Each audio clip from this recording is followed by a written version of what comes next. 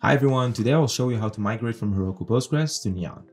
And I will use this Heroku PG pull command that I have here that has three main parameters. So the first one is app, which is the Heroku app name. The second one is Heroku PG database, which is the Heroku Postgres database name. And finally, the Neon connection string.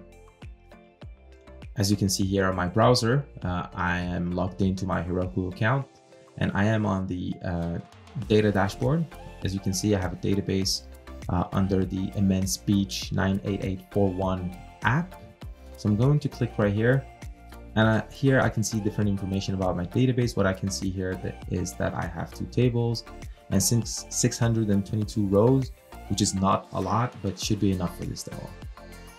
I'm going to click here in the settings tab and view my credentials, and I could use this Heroku CLI command here to connect to the database just to see what's inside.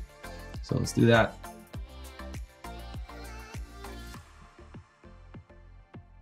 And here I can use the DT command to see the different tables that I have, and I have an album and artist tables.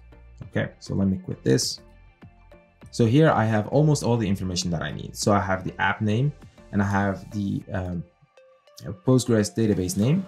So let me write those. So let me write the command again. Heroku PG pull -- app, and I need this name right here. So immense speech 98841. I also need this Postgres database name right here. And the final thing that I need would be the Neon connection string. For that, I'm going to go to the Neon console.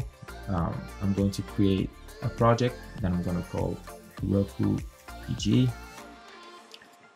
All right, let me create a project. And here I have a different information to connect to my database. But what I'm interested in here is to get the connection string with the password that I'm going to find on the dashboard. So let me press OK. Here's the connection string I'm interested in. So let me copy that and paste it in my terminal for my command to be complete. Let me press enter. This takes a minute, so let me get back as soon as it's finished. Okay, now it's done. I'll go now to the tables tab, and I can see that I have my artist and album tables that are already there populated with some data. So yeah, so this is it for this video. We've just seen how we could migrate data from Heroku to Neon with a simple command. So please let me know in the comments below if this was useful and the kind of content that you'd like to see us make in the future. And I'll see you guys in the next video. Thank you.